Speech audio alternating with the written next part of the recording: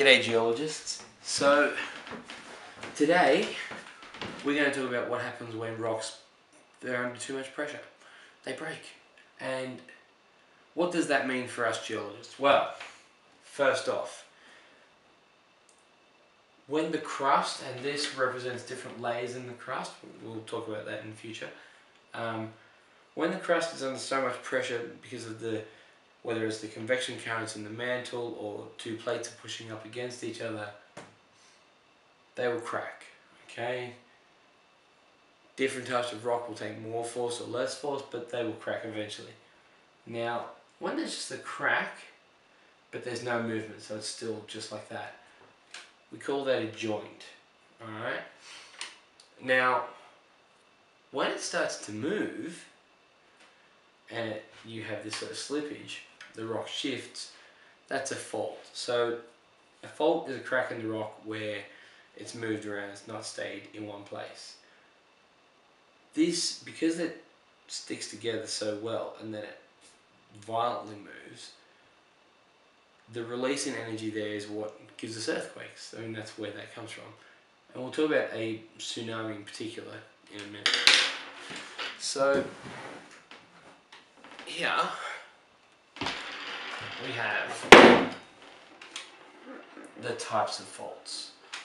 Okay, so first we have the normal fault. Okay, now basically you have two blocks which are next to each other. So one block, but the pressure is on. So you've got the joint in the middle, and they pull away from each other. Now the joint won't be like that. If the joint is flat, you get this sort of a one here maybe, but if the joint's not going to go straight down, so as they pull away, they slip. And one either moves up or the other moves down relative to each other. Okay, so as they move away, they slide down that joint. The thrust, or reverse fault. So two blocks, again the cracks on an angle, they're pushed together. And what this means is one is thrust upwards and the other is thrust downwards. Or they're pushed, so thrust or pushed up and down, and you get this sort of a pattern. And you can see here they're moving, that one's moving up, that one's moving down, and then they push together.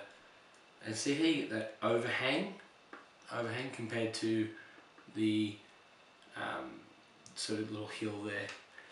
This one here, by the way, because it pushes this one up, that displaces water. That's what caused the tsunami in Japan. So the earthquake wasn't just a regular earthquake, well it was, but this particular type of regular earthquake had a chunk of rock that was pushed up, a large chunk of rock was pushed up, and that displaced a lot of water, and that's what caused the tsunami. Strike slip or transform. Now remember, a transform boundary is the one where they just move along each other. A transform fault is one where they move alongside of each other. So the blocks move horizontal relative to each other, and this can move roads. Here it's got a river, and this happens. You can see the river's going straight, and then it moves, and the river will need to find a new course. But the river isn't that straight feature anymore. This can move roads, railroads as well. We've seen that happen.